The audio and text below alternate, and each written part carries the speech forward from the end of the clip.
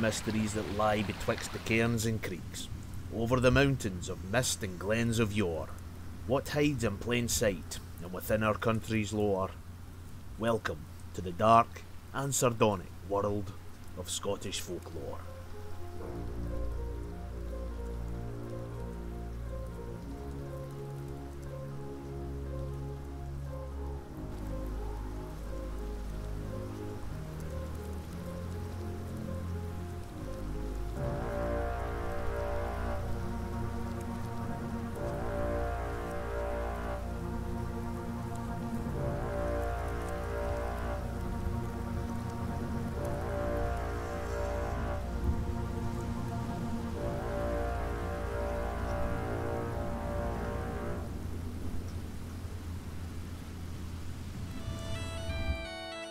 Scotland, Caledonia, Alba, a country near 5.5 million of us are proud to call home.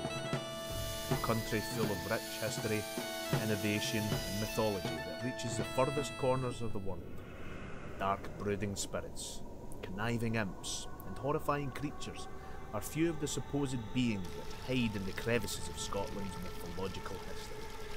The tales told in these past fables can mirror feelings of the modern day world. Despite how far we've advanced in the past centuries, we still find various stories and whispered conjurations that ring true to this very day. I bring you the tale of the Caoineag.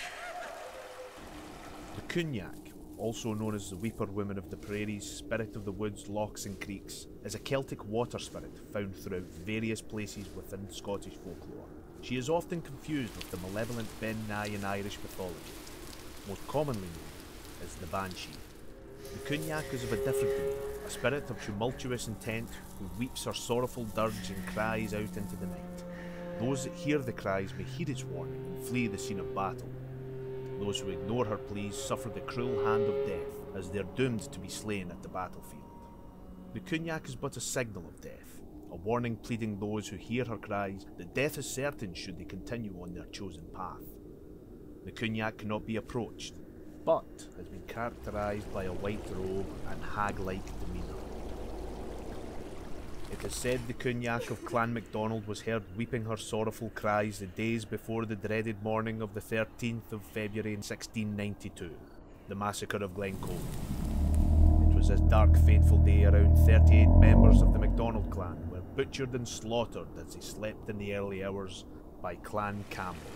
If only the clan heeded the warning of the Caoineag's supposed cries, they may have survived.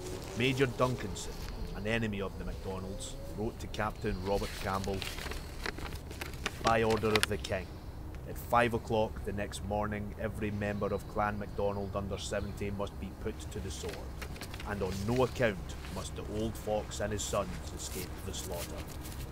Captain Robert Campbell was to attack the clan the next morning.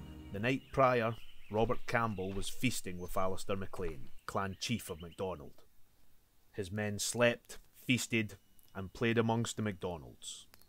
All was calm, but alas, the nefarious plot took place.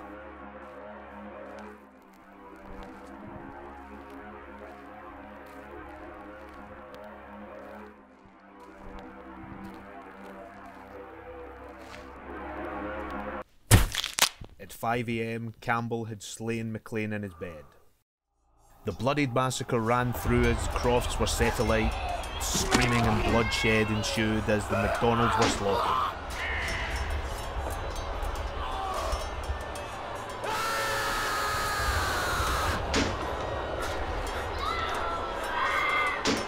Many died from exposure, and injuries totalling around 40 to 300 unaccounted for clan members. Many managed to flee, however. The weeps of the Caoineag rang true. Through the chaos and turmoil, the blood of Clan MacDonald spilled on the soil.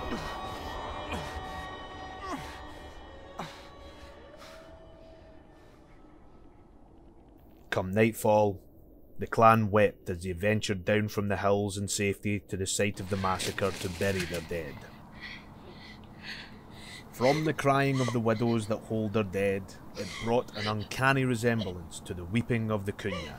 Her dirge, as collected by Scottish folklorist Alexander Carmichael, was heard thundering across the bloodied settlement.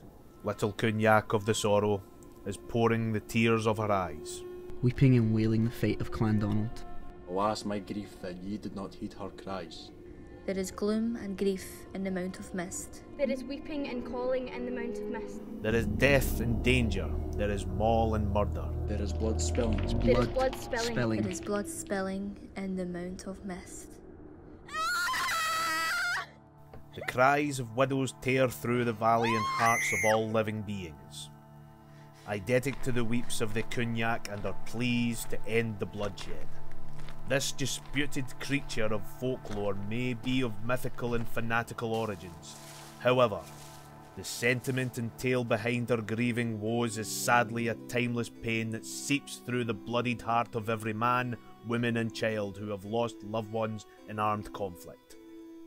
The Caoineag weeps at the presence and thought of war. Her anti-war sentiment hidden behind her ghostly cries is rooted in all of humanity. Her cries echoed in the hearts of widows, yet largely as a whole we choose to not hear them. Facts and myth rarely align, but the essence of the Caoineag will forever spread through time.